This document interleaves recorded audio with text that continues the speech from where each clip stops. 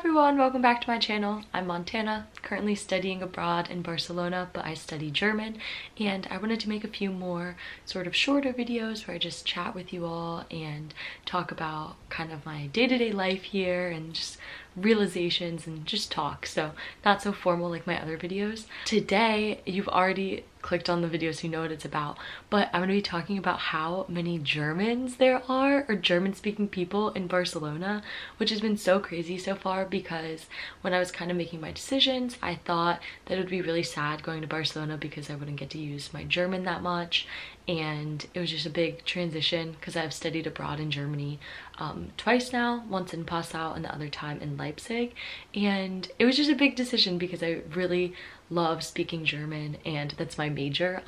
Once I got here, I've spoken so much German and way more than I thought that I would be. I've got friends who are German and Austrian, and one friend is from Switzerland. It's kind of crazy, and I didn't realize that there's a good number of full-time ESADE students who are from Germany or who are German speaking. Sometimes it's hard to know if someone's like Austrian or Swiss because you just hear the German. I feel like Austrian's kind of easy to pick out, but I've heard German so much. Another thing that is super crazy is that there's a lot of German just like spoken on the streets. So Barcelona is a pretty touristy city.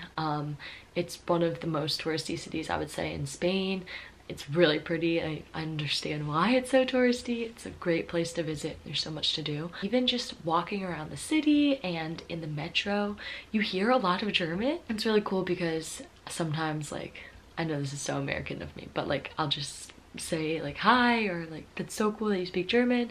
Are you studying here full-time? Are you an exchange student? And so it's a good way to like make connections and meet people. One crazy thing was that today on the tram, Barcelona is pretty similar to Germany in the fact that they've got like trams, buses, metros, all the same public transportation basically, but on the tram, which not that many people use, there was this grandma and she had like a little baby carriage. There's so many babies and dogs in Barcelona, but this grandma had a little baby carriage and this baby was crying so much. He was so cute and I was like, hi, and he stopped crying and then the grandma started speaking German to him and I was like, oh my gosh.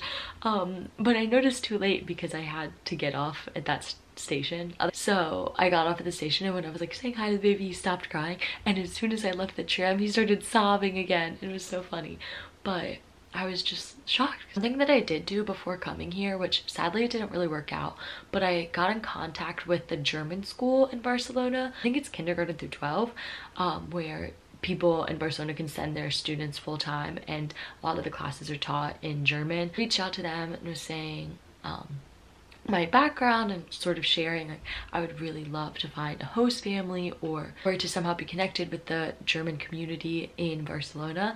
And the secretary or whoever was emailing was super nice and said, okay, like send us sort of like a flyer or a poster or something and we'll put it up.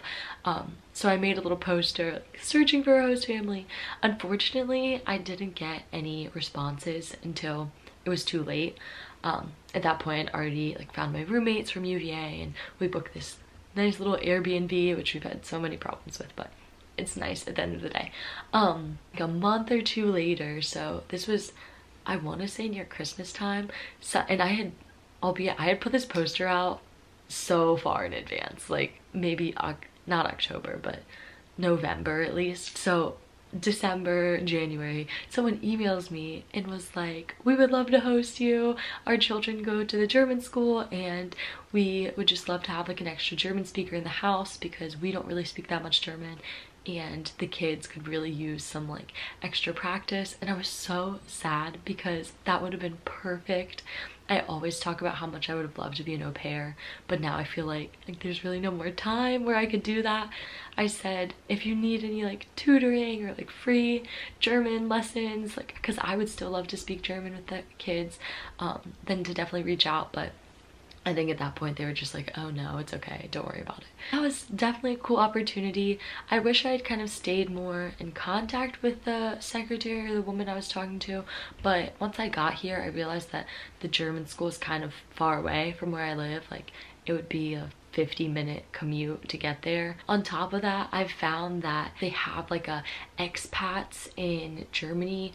It's a like website or some sort of group. I don't think it's a Facebook group, but it's some sort of group, and they'll do meetups sometimes, and I really want to go to one of those. I'm not sure if it's like weird to kind of sign up for that though, because I'm not an expat, nor am I like really German, which is kind of confusing. Everybody always asks me like, are you German? Like, why would you study the language? Basically, I just wanted to let you guys know that there's a lot of German speakers in Barcelona, and I think just Europe in general, like you're gonna hear so many different languages around you. And I know in Barcelona it's like Catalan and Spanish and English and German and French, so many different languages. So if you're like afraid of moving somewhere because of the language barriers, then there's definitely a community that you will find, and you'll make friends and make new friends because of the languages you speak, and it's so cool.